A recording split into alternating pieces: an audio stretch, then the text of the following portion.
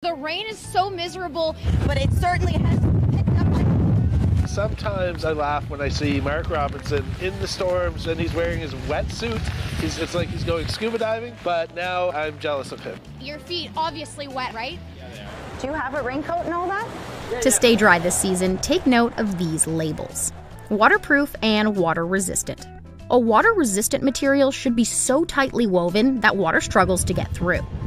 Materials like polyester and nylon naturally withstand more water than cotton just because of their construction.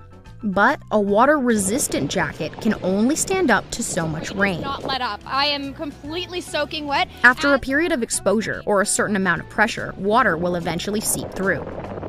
If you've ever been shopping for a particular product and the manufacturer markets it as waterproof, that product should be totally sealed and protected from the effects of water.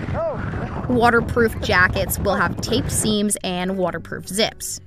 Look for the advertised durable water repellent coating. DWR is used on both water-resistant and waterproof items. The easiest way to explain what this coating does is to look at the surface of a new raincoat. When you see water droplets roll off, you'll see water repellency in action.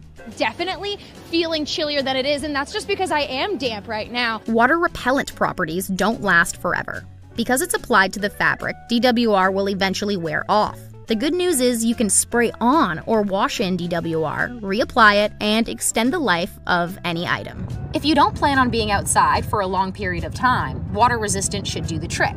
But if you're facing strong elements for longer, waterproof might be worth the investment. It's just unbelievable.